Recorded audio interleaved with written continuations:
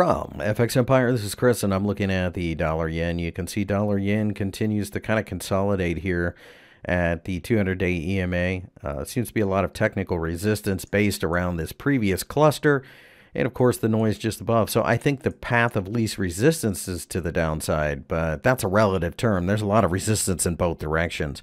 The 50 EMA is starting to turn up. That's the one positive thing. But if we can break down below 110, I think it opens the door to 108.5. Expect more of a grind, though. There are a lot of mixed signals out there.